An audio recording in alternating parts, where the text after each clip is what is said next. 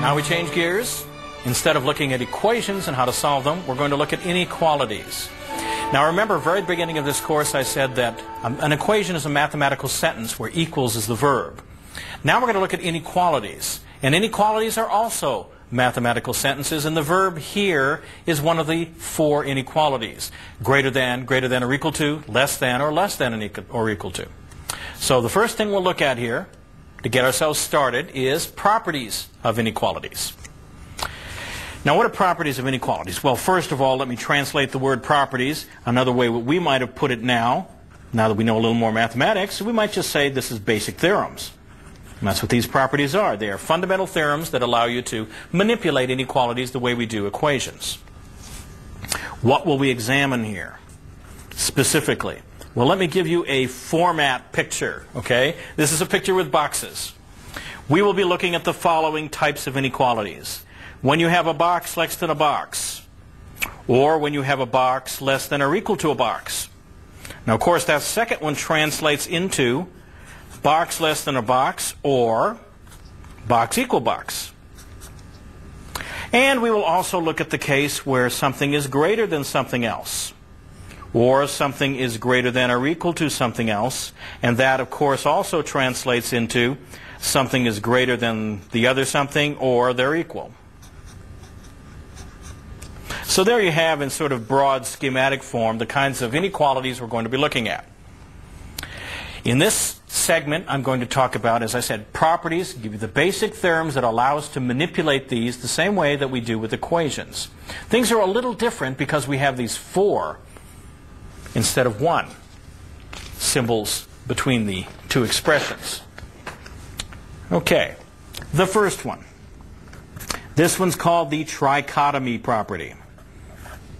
Fancy name, but you'll see in a moment that it's an idea that is almost obvious from what you know about the real numbers. Trichotomy property. And I'll write each of these as a theorem, because that's what they are. If A and B are real numbers, you pick any two real numbers, then there are only three things that can happen in their relationships to one another. Either A is less than B, A is equal to B, or A is greater than B. I mean, that's it, folks. With real numbers, that's all that can happen. Now, I might point out here, just for the record, that this is not true in the complex numbers. Now, we won't have time to explore that, but that's not true in the complex numbers. In fact, there is no order in the complex numbers, which is a curious fact. All right, let me visualize this a bit for you, because I want to make sure you're clear on what we're talking about. A less than B means that A is to the left of B on the number line. A equals B means that they are at the same point on the number line. And A greater than B, whoops, almost wrote that incorrectly.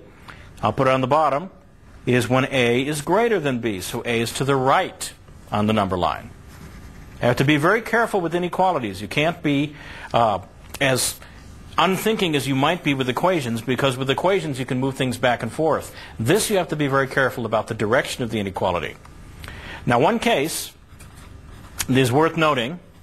When B is 0, we have these three possibilities up here. A is less than B, A is equal to B, or A is greater than B. If B is 0, what does that say? It says that A is less than 0, A is equal to 0, or A is greater than 0. In other words, every real number is either negative, 0, or positive. Again, this is something that seems completely obvious to you, but it is a fundamental fact about inequalities that we're going to be using quite a bit coming up. So this is trichotomy.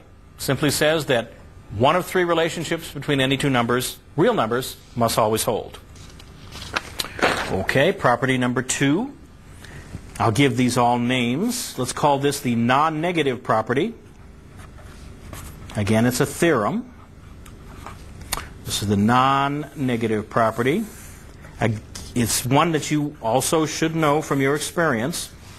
If A is any real number whatsoever, then when you square this number, you get a number which is greater than or equal to 0. Now, everybody knows from your experience that if you square a number, you either get a positive number, or if the number is 0 to begin with, you get 0. So this is just a statement of something that's familiar. I might point out something that you can observe to show you why this is true. Observe the following.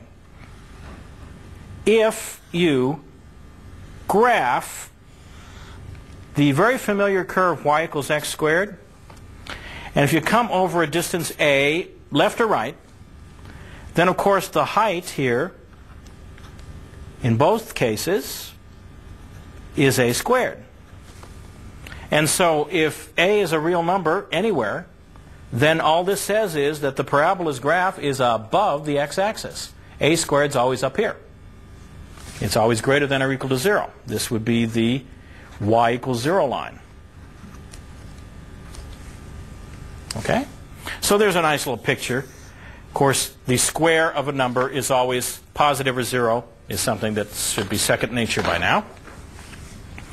All right, further, there is the transitive property. Another one that will seem very familiar once I get it written out here. The transitive property. It says the following. It'll be in two parts. Very often we'll have statements about inequalities in two parts because we have to consider the less than cases and the greater than cases. And they'll usually mimic each other.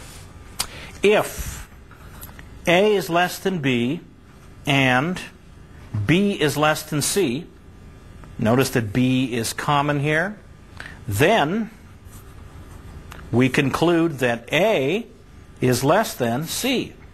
So the A is less than the C, and that makes sense because they share this B in the middle. And if I draw a little picture here, if I have A is less than B is less than C, going like that, then it's clear that A is less than C in the picture. There's no mystery. If I then write this out for the other case, I said there's usually two cases. This is the greater than case. If A is greater than B and B in turn is greater than C, notice the B is common in the middle again, then the obvious conclusion is that A is greater than C. There's A, there's C. And again, the picture certainly confirms it. If A is greater than B is greater than C, we have A here going downwards, B here, and C here. A is greater than B is greater than C. So A is certainly greater than C. So the transitive property says if you link up inequalities in the same direction, then you can jump from the first to the last and preserve the inequality. It's a very simple idea. Okay. Now let's look at what one might call the addition property. But I have another name for it here. The addition property. You might call this simply a horizontal shift. Now that's something we've studied. Horizontal shift. And here's what's going on. Let's just say for any real number C, the following holds. And go ahead and run a line here to try and keep this organized. First time, it will be for less than, and of course the second one will be for greater than. If A is less than B, then take that real number, that arbitrary real number, add it to both sides, A plus C, and you preserve the direction is less than B plus C. You see, we've added C to both sides, and the direction has been preserved. Now, why would that be true? Well, if you think about the picture for just a short amount of time, you'll see that no matter what C is, this is going to be a horizontal shift. Let me see if I can give you a nice, careful drawing here. Suppose this is A, and this is B, and clearly A is less than B there. I'll extend my little B up there. If we have the case that C is a positive number, when you add it to both sides, it's going to shift both numbers to the right. That is to say, upward. So what we will then have is A plus C shifted up, and then B plus C shifted up the same amount, so the inequality still holds. All you've done is taken the original and moved them off to the right. If C is less than 0, then the opposite movement happens. If you have C less than 0, then the arrow goes the other way, and the A plus C, B plus C preserves the relationship, but is now shifted off to the left. So adding a number C to either side shifts it either right or left depending on what C is. If then we have the case where A is greater than B, then the result is similar. A plus C is greater than B plus C. Again, the same C has been added to both sides, and this is a similar picture. Okay, I won't go through it. The only difference is that you start out with A greater than B instead of B greater than A. And you will have a shift left or right depending on whether C is positive or negative. So that's the addition property. If you add the same number to both sides of an inequality, the direction of the inequality does not change. And that's what you want to remember from that. Now there is another property or set of properties I want to talk about. We talked about addition. You might expect there's some sort of property associated with multiplication. First, I want to motivate it. I think by seeing a couple of examples, you'll see why the final theorem actually works. Motivation. Now here's what I want to do in these problems. I want to multiply each side. I'm going to give you some problems here, as indicated. And once you've done that, write the correct resulting inequality. Okay, so we will analyze this for two examples, and that will suggest the next property. Okay, here's the first one. 3 is less than 7. That's given to you, and it's also clear. Want to multiply that by 2. And let me remark here that 2 is a positive number. It is greater than 0. Well, the solution is, let's do the multiplication on either side, and I'll write it out even. Since 3 times 2 is equal to 6, that's the left-hand side, and 7 times 2 is equal to 14, that's the right-hand side, then 6 is less than 14, left and right, and the direction has been preserved. So this is the same direction. So I have multiplied by 2, which is a positive number, and I did not change the direction of the inequality. Let us now try another one. Suppose 9 is greater than 2.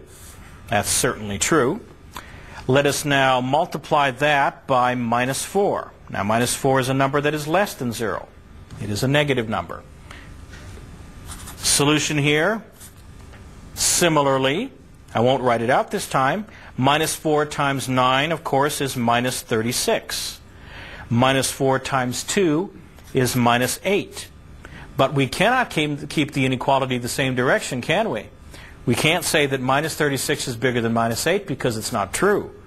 Minus 36 is further down in the negative direction. So what we've got going on here is a reversal. So this is reverses direction. And those are the two observations I wanted to make here. It seems that, based on these two simple examples, if we multiply by a positive number, the direction of the inequality does not change.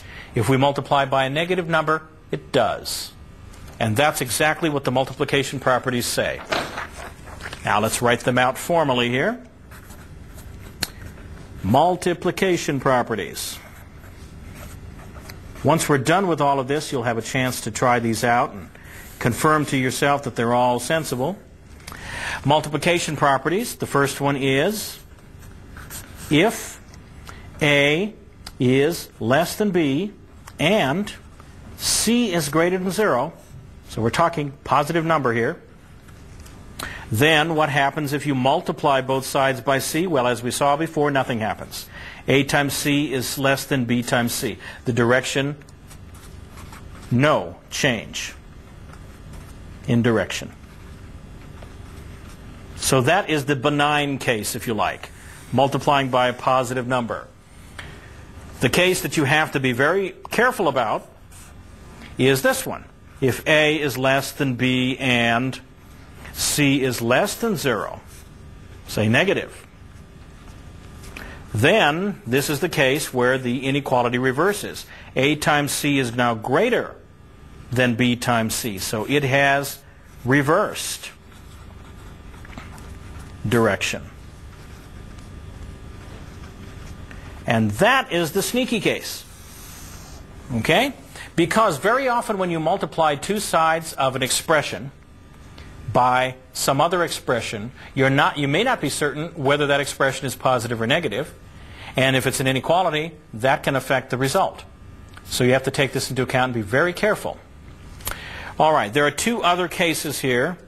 I'm not going to write them out because I think you know what they are. All they are is they take the, instead of less than, they take the greater than cases. So likewise for the A greater than B cases. Okay? So to put it in short, multiplication by the dreaded negative number by c less than 0 changes the direction of the inequality sign. It always changes the direction. Now that's the only thing you want to keep in mind. So I realize that this is something that we need to practice, so let's go ahead and look at a couple of examples just to make sure that we're happy with this. Example, and in these we'll solve for x as always. 2x less than 6, solve for x. Well, the actual operation you want to do is either divide by 2, both sides, or if you like, multiply by 1/2, which is the way I want to think about it. Multiply by 1/2. No change, because 1/2 is greater than 0. So multiplying by 1/2 doesn't change anything. I'm left with x is less than 3. And that, of course, is the benign case, as I mentioned before. Now comes the sneaky case. Solve for x. X over minus 3 is greater than 12. Now what you want to do is multiply by minus 3. Minus 3 times x over minus 3, and then minus 3 times 12 on the right. So minus 3 times both sides. But remember, minus 3 is less than 0, which means that the direction of the inequality has to change. So you end up with x is less than minus 36 in this case. So those were fairly straightforward. As we start doing inequalities with variables involved, or more variables and more difficult solutions, we'll have to be very, very careful about multiplication. If you multiply by a negative, the direction of the inequality must change. If you multiply by a variable and you're not sure whether it's positive or negative, you need to take two cases. Okay. Well, let's wrap up our properties with one more. We'll call this the reciprocal or the flip-over property. How about that? The flip-over property. Now this is one you could have deduced on your own, but having it nearby is always handy. If a is positive, then 1 over a is also positive. And likewise, if it works for positive, it works for negative. If a is negative, then 1 over a is negative 2. And when you think about it, that makes reasonably good sense. Let me draw you a little picture down here. Kind of put it schematically. This will be the 0 line, where 0 is. And suppose this is the number 1. This is the number minus 1. And let's imagine that a is out here somewhere. There's a. If you flip a over, where does it go? It goes over here somewhere and becomes 1 over a. If you take an a that's beyond minus 1 and you flip it over, it becomes a number in here which is also 1 over a. If you're on the positive side, you stay on the positive side when you flip over. If you're on the negative, you stay on the negative. There's no crossover. Okay. Now those are all the basic properties of inequalities that we're going to be using extensively. And when we come back, we'll start actually solving inequalities. Now that we have properties of inequalities under our belts, we can go ahead and start worrying about how you solve inequalities. First, I'll talk about solving inequalities in general, get some basic principles down, and then we'll start solving specific types of inequalities, linear inequalities and the like. So let's go ahead and start with this, solving inequalities in general. And of course, solving inequalities, we are not starting from scratch. We have all the technique that we've learned from equation solving, and all of that will apply here. So as with equations, basically we do the same thing. What do we want to do? We want to find all the x values that make the inequality true. Okay, this is a very simple idea, but let's just review it here. So you find all the x values, however that's done, and in the process, what do? We use algebra, including those properties we saw in the last segment. We use algebra to alter the inequality that we start with, whatever inequality that is. We use it to alter the inequality, getting equivalent but easier. Equivalent but easier ones, or easier inequalities. And we keep doing that until the inequality is so easy we can read the answer off immediately. Easier inequalities until the solution is clear. So that's very, very broad, and that's like equations. However, unlike equations, let me put that down here. Unlike equations, direction matters.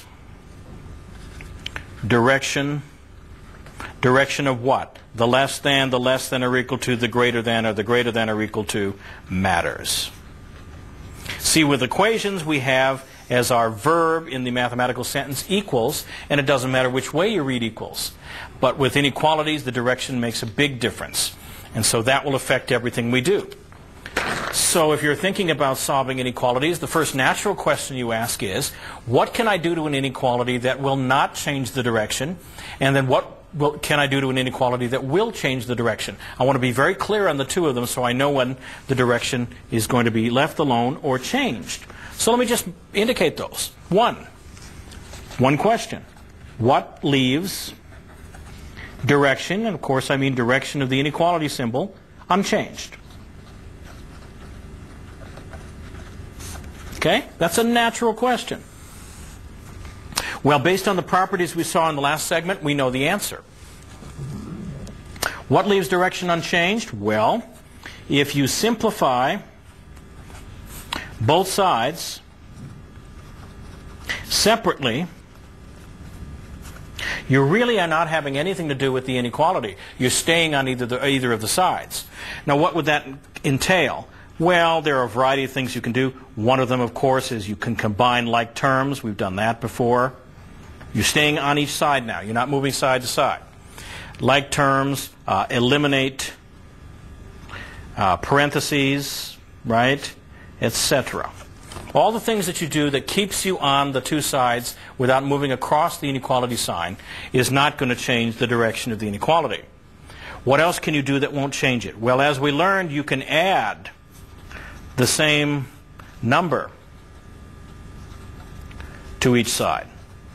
Adding a number to each side, remember, is a horizontal shift. Doesn't change the direction of the inequality, simply shifts it up or down. And finally, under multiply, you can multiply each side by the same, and of course you know what I'm going to say next, positive number. Positive number. As long as you're multiplying by a positive number, you will not change the direction of your inequality. Well, the second question is, if this is what leaves the direction unchanged, what causes the direction to change? Well, it's very important to make sure we're clear on that. So 2, what reverses the direction? That's a major question that we want to have answered. Well, one very simple one is, if you have 2 less than 3 and you write it in the other order, that makes 3 greater than 2. So that changes the inequality simply by interchange the 2 sides. So here you're not really doing anything except moving. A less than B is the same thing, of course, as B greater than A. And by changing the sides of the letters, I have to alter the inequality sign, of course. Then, what else can you do that will change the direction? Well, the sneaky case we talked about before, if you multiply each side by the same negative number,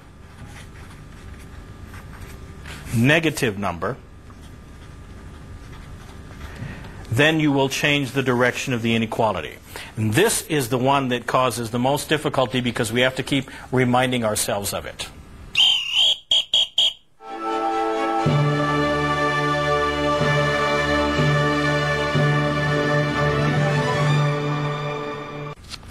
Well, let's continue on in our analysis of how you solve inequalities in general.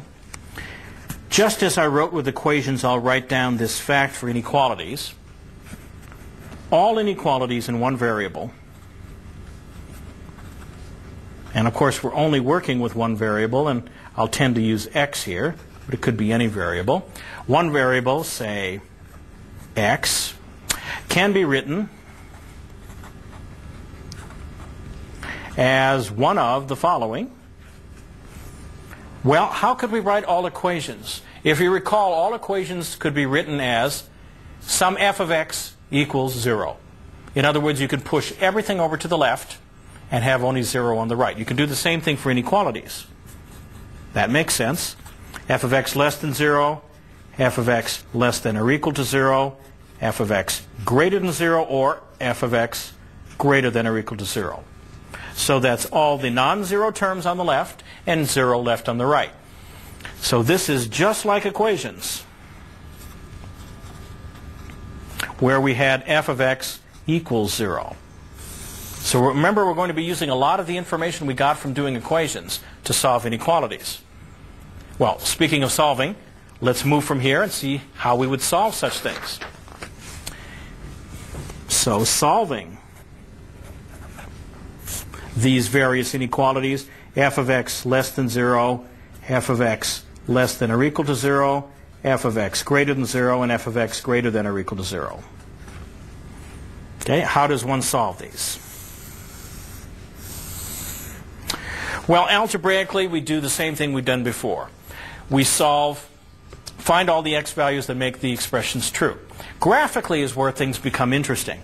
I'll mention the algebra case just to be complete, and it repeats a little bit of what I said before, but that's okay.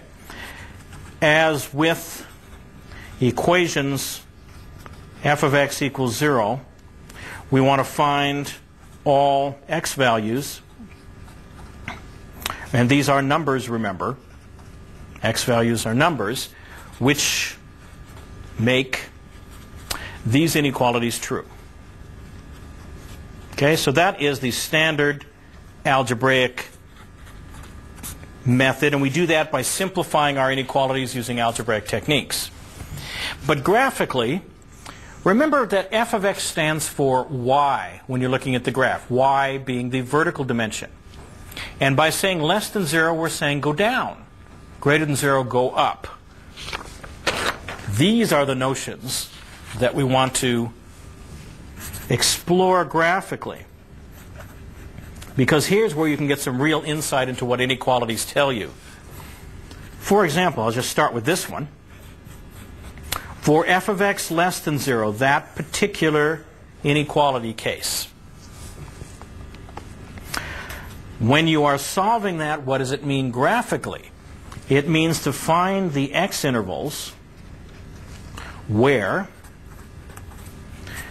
the graph, and it's the graph of y equals f of x, of course, is below. Less than 0 means below, downward, in the y direction. It's below the x-axis, which, of course, is the y equals 0 line, as you recall. So we're talking about this kind of a picture. If this is your y equals 0 line, also known as the x-axis, of course, and this is your function curve, then this is the part that's below, right? And there'll be an interval here, and that will be the x interval we are searching for if we're trying to solve f of x less than 0.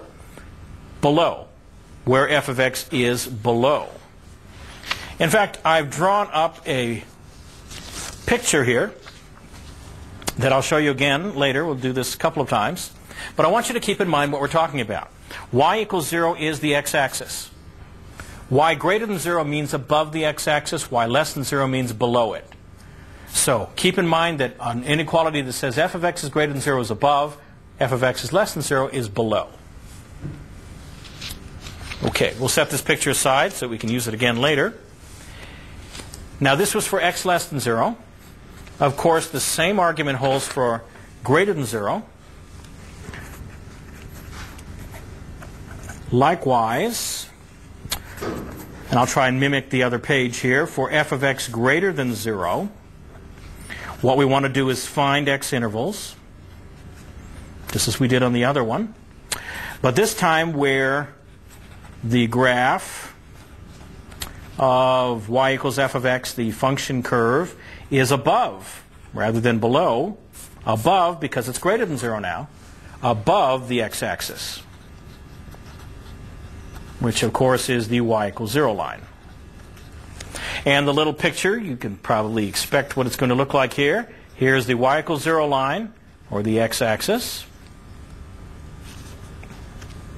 And here we have our function curve passing through there, crossing the axis, and here's the part of the curve that's above the axis.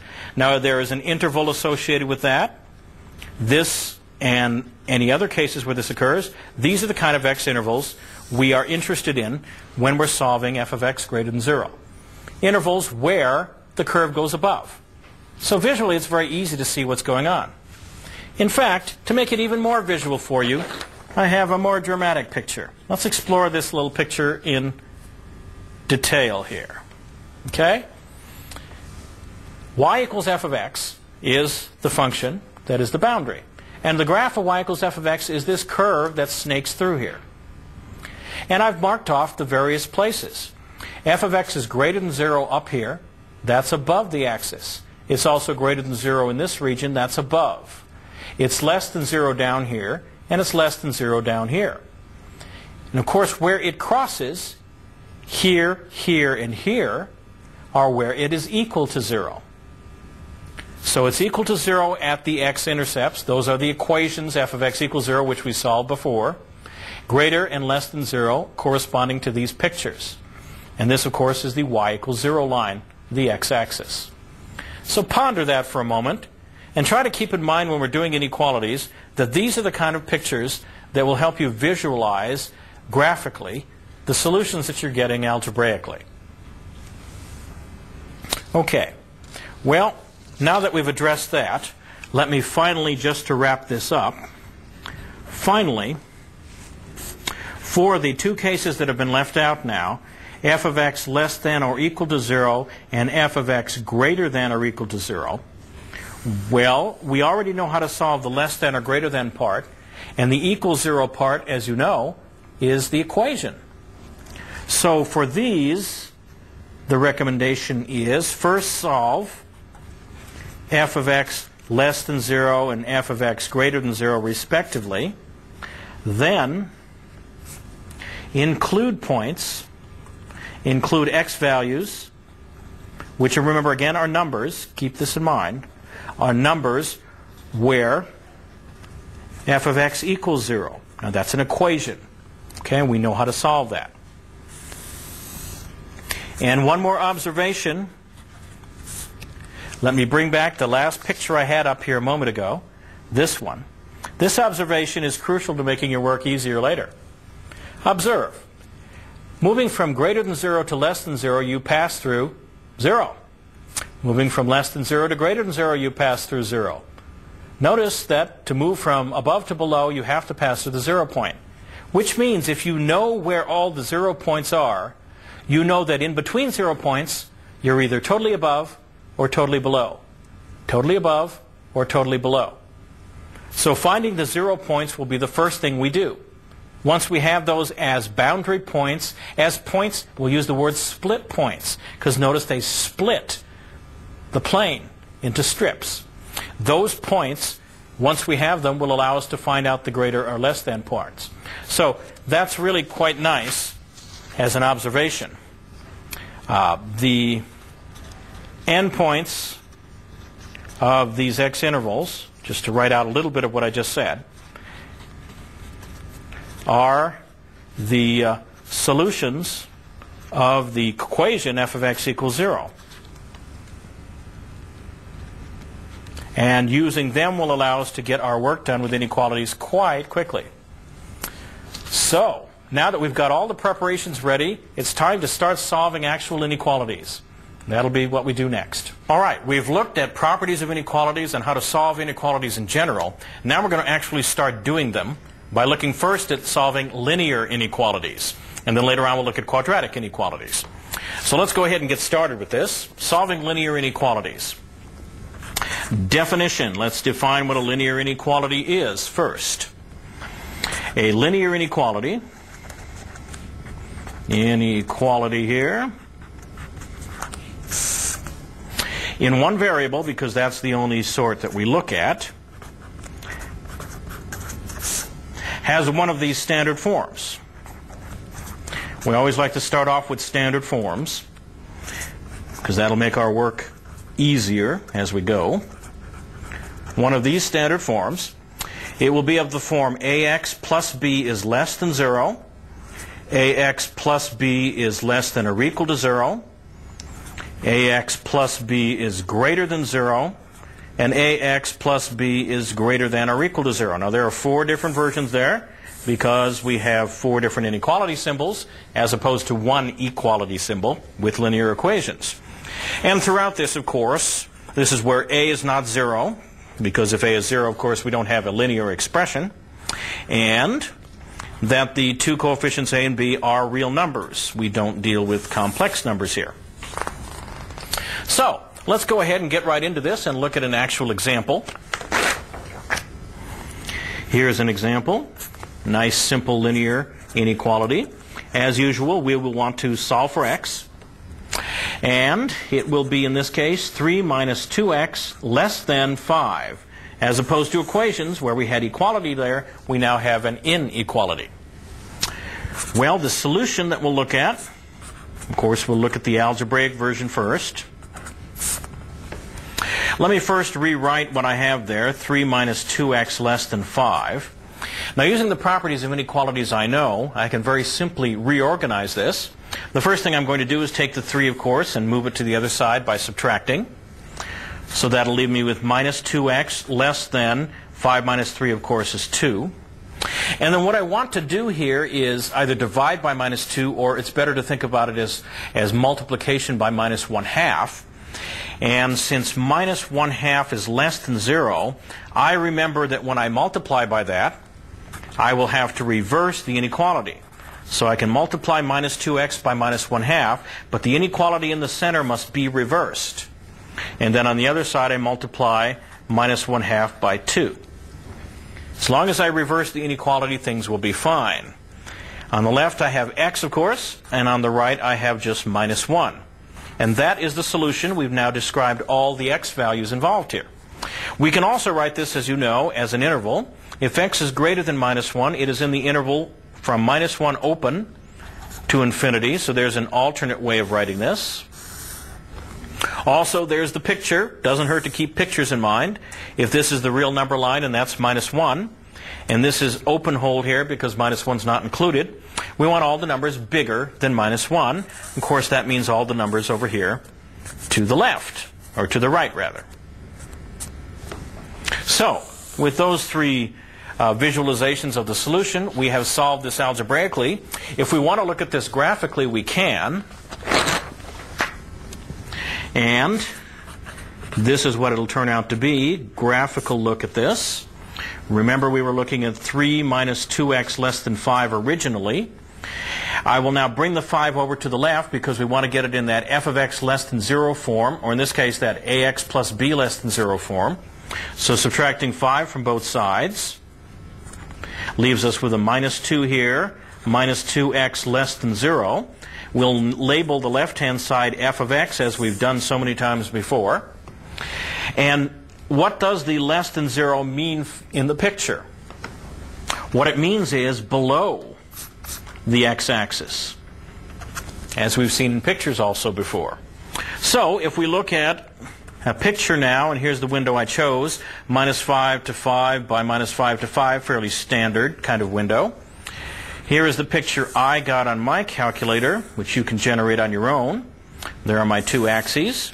And here is the line coming down here, something like this, crossing here at minus 1. And then the part here from minus 1 over to the right is the part of the graph that is below the x-axis, which is the part we were interested in. And this looks just like the picture on the previous page, where we started with minus 1 and went to the right forever. So, there's a visualization of this graphically, and it's a nice simple inequality for us to look at.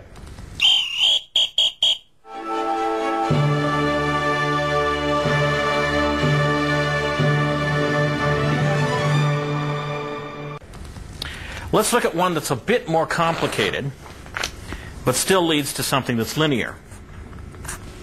Here's another one. Solve for x. The inequality this time is x times 9x minus 5 less than or equal to the quantity 3x minus 1 squared. Now on the surface, at first glance, this looks like a much more than linear inequality, because on this side we have things that are squared, which suggests that it's quadratic. However, as you'll see, just like with nonlinear equations that reduce to linear equations, it's possible that this will reduce, and we'll see what happens. On the left, I'll multiply things out, so I will end up with 9x squared minus 5x less than or equal to. On the right, I'll multiply out this binomial. We've done that before. So I'll have 9x squared first minus 6x plus 1. And now I see what happens. There's my 9x squared there and a 9x squared there. Since they're the same on both sides, I can simply subtract them away. And now all of a sudden I have a linear inequality. It's no longer quadratic. So what do I have? I have minus 5x less than or equal to minus 6x plus 1. And now I can go on to simplify this as I did in the previous problem. Let me take this minus 6x over to the left. That'll become plus 6x. Then minus 5x will be x less than or equal to 1. And lo and behold, I am done again. So there it is written as an inequality. As an interval, it would be in the interval from minus infinity to 1, including 1. That's the square brackets there. And then if I wanted a picture again, to make sure, this is 1. I want to include 1. And I want to go this time, I'm going less than or equal to, so I'm going to the left. So there we are. Very simple to solve this with a little bit of effort. The graph, if you want to look at that, I will leave that to you. But now I'll pose you a problem that you can do on your own time. Here is something for you to look at. Solve for x. Now this is an inequality that has two inequality symbols. So it's in three pieces. We have the inequality minus 1 less than or equal to 3 minus 5x over 2. And simultaneously, at the same time, must hold the fact that 3 minus 5x over 2 is less than or equal to 9. My hint here is to try to solve all of this together. So go ahead and give that a try, and I'll be back in a moment.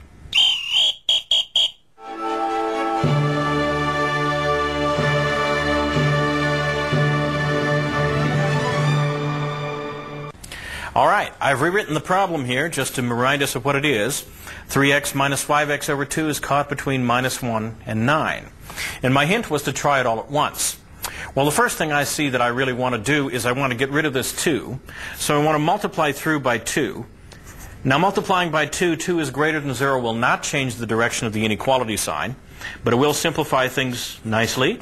So I have minus 2 less than or equal to 3 minus 5x less than or equal to 18. 9 times 2 is 18. Now, I'll take the 3 here and subtract it throughout. On the left, I'll have minus 5 less than or equal to minus 5x less than or equal to 15. I'm subtracting 3.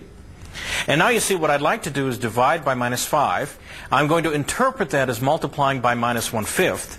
And I'll just note that minus 1/5 is less than 0. So when I multiply through, I need to change the direction of all my inequalities. So I will have 1 now here, greater than or equal to, that is now changed direction.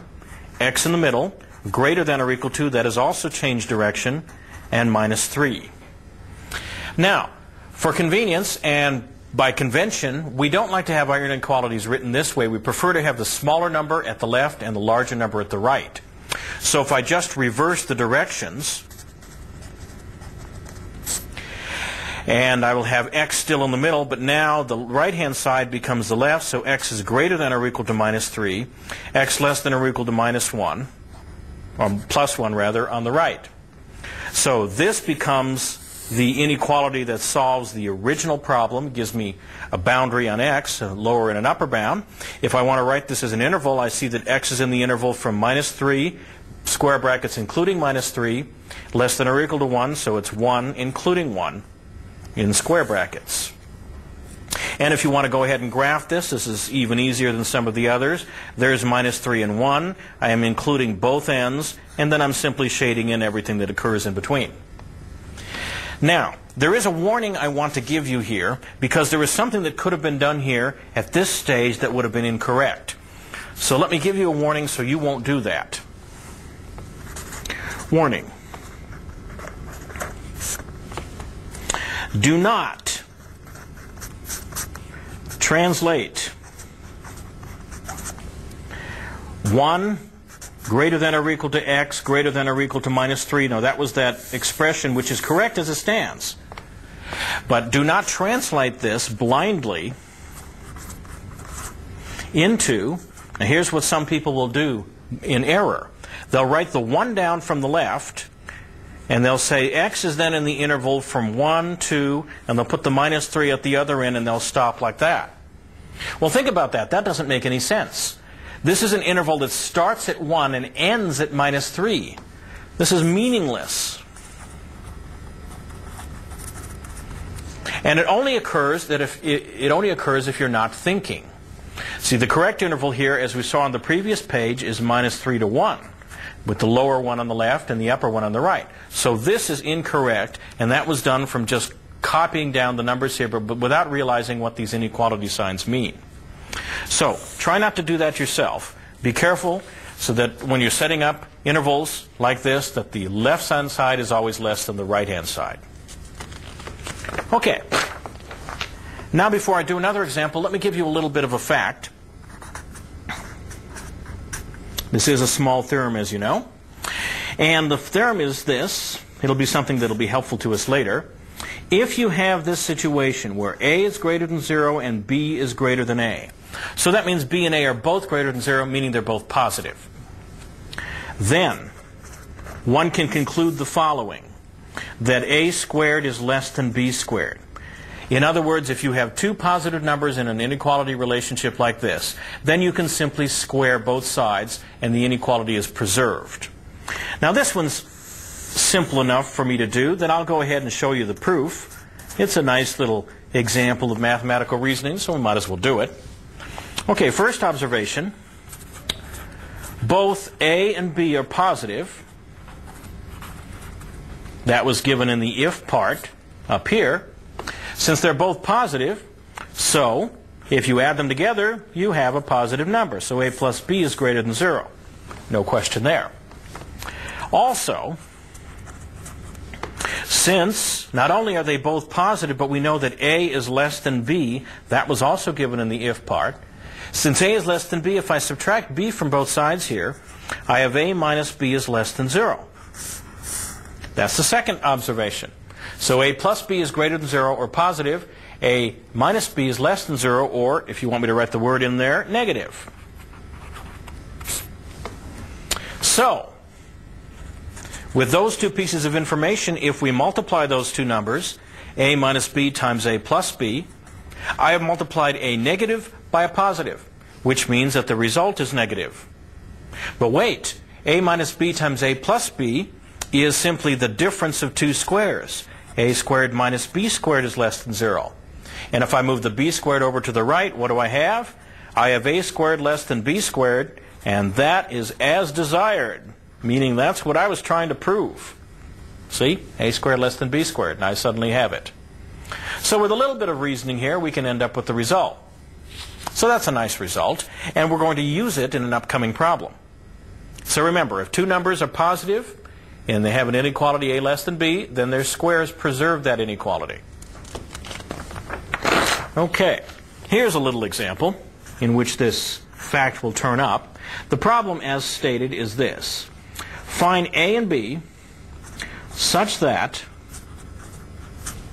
if you know that 0 is less than 2x is less than 6, then x squared will be caught between the A you're looking for and the B you're looking for. So if I know this about x, that 2x is caught between 0 and 6, I want to find A and B so that it will form a boundary for x squared. Well, how do I go about doing this? Let's see here. Well, the idea is simple. I will simply write down the form x squared with a box at each end and hope that somehow I can go from the first inequality to this one by some series of algebraic operations. So let me begin with the first inequality. One thing I can do immediately is I can isolate the x. That's easy. I can simply multiply through by 1/2. 1/2, of course, is greater than 0, so I do not change the direction of the inequalities. Multiplying by 1/2 gives me 0, less than x, and then less than 3. Now, the idea that I would like to use is I would simply like to go ahead and square everything. Well, I can for this part over here. By the fact, it was on the previous page, by the fact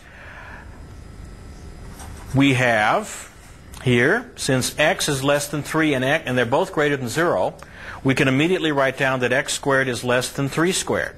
That's immediately from the fact. What about the first part here? Can we write that x squared is greater than 0? Well, sure we can. If x is greater than 0, that means x is positive. If you square it, it remains positive. So the fact gives us the second inequality, and our knowledge of 0 gives us the first. So we have x squared caught between 0 and 3 squared. Well, wait a minute, that's exactly what we were trying to do, wasn't it? We wanted to catch x squared between an A and a B, which means that A is 0 and B is 3 squared, or 9. So there we are. Nice simple problem in which we use that fact about positive numbers preserving the inequality under the squaring operation, as we did here. Okay, let's stop there, and when we come back, we'll look at quadratic inequalities.